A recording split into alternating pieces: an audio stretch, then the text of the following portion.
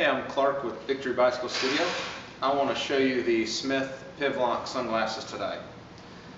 These are the only of the Smith series that we actually stock here in-house because they're made just for cycling.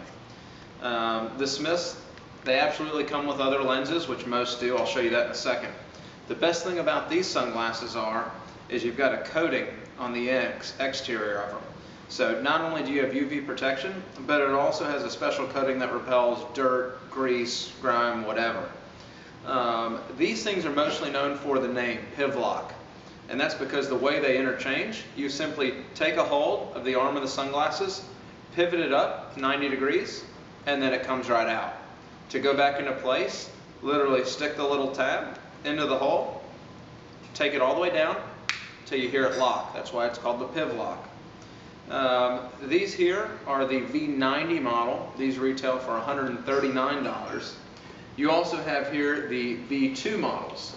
The V2s, the difference here between the two are this same thing with the Pivlock arms, but these have an adjustable nose piece as well. These are great for those multi-sport athletes that are going to be running. That way you can have it sit a little bit higher up on your nose, and that way sweat can literally come down the bottoms. So you've got $139 for the V90s. The V2s are $159.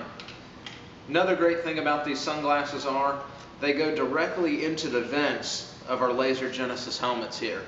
So if you have a Laser Genesis, if not, we've got those here.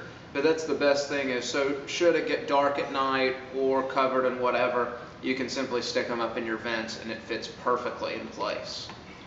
Both sets of glasses come with this really cool soft shell case.